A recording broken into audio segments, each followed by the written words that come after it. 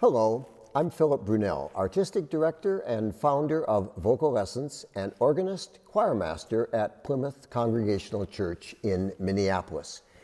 So each day, I've selected a different composer to feature.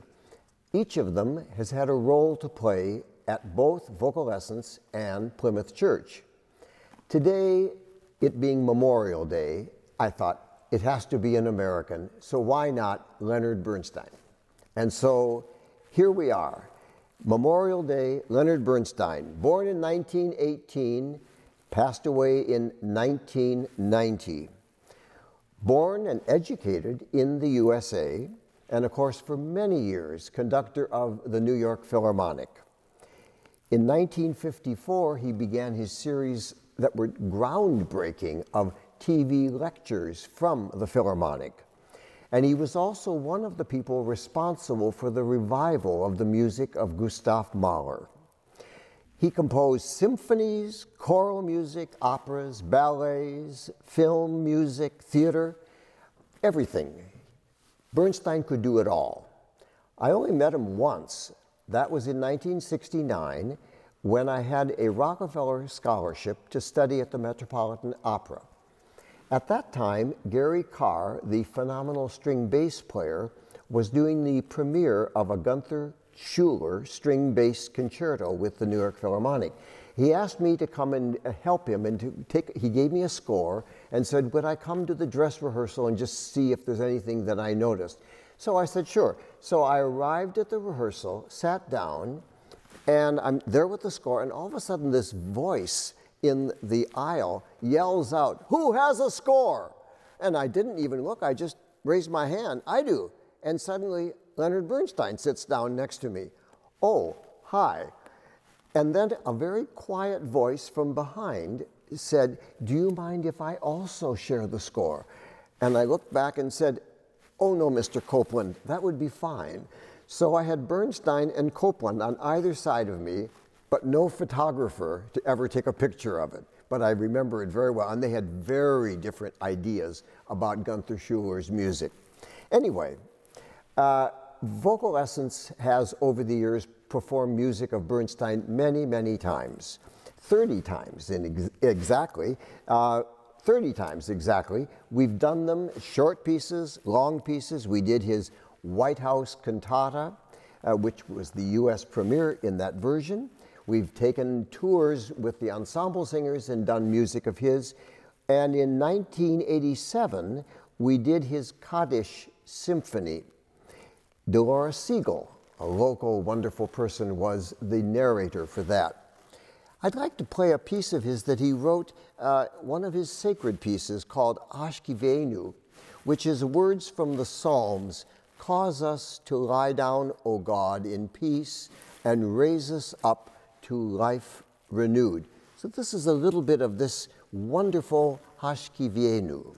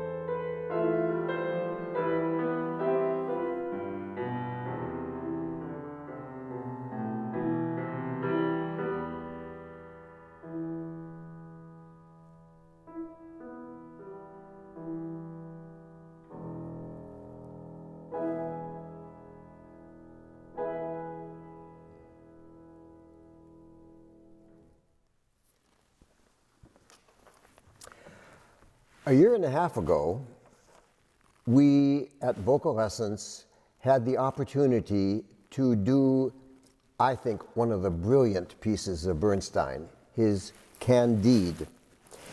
And in putting that piece together, and it's a long, wonderful story about how that all happened, we knew that if we were going to do this, the role of Pangloss had to be performed by one of the great singing actors of our community, and so it was Bradley Greenwald. So I asked Bradley, would you mind coming and singing one of the numbers from Candide?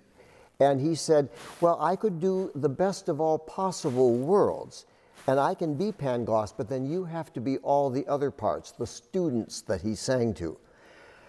Folks, I will make my singing debut with this performance of the best of all possible worlds. Bradley, let's do it. Let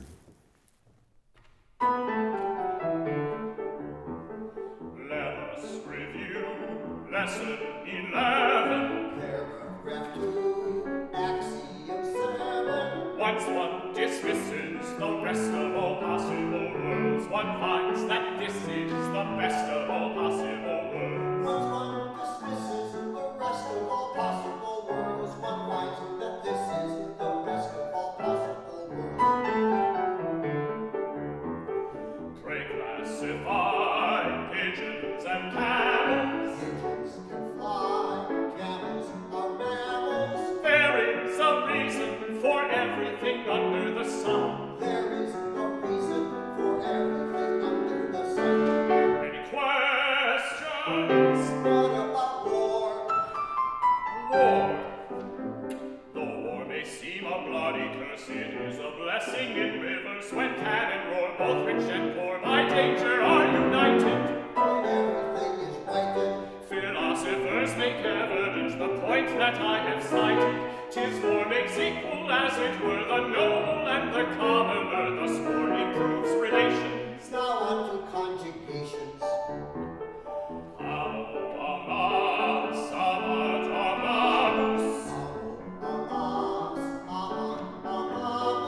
Proving that this is the best of all possible worlds. With love and kisses, the best of all possible worlds. Quod erat demonstrandum, quod demonstrandum, What a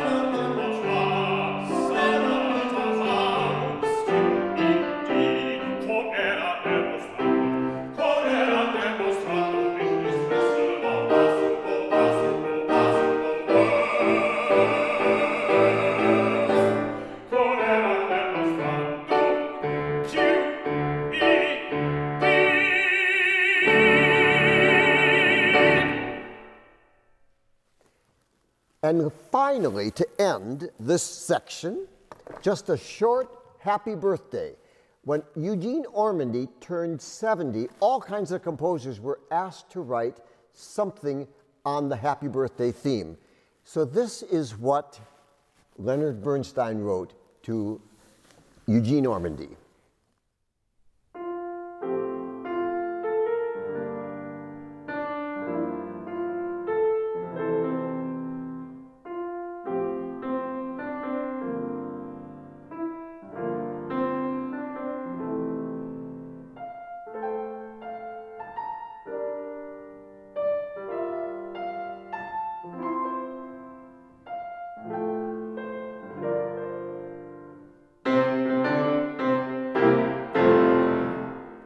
Have a wonderful day.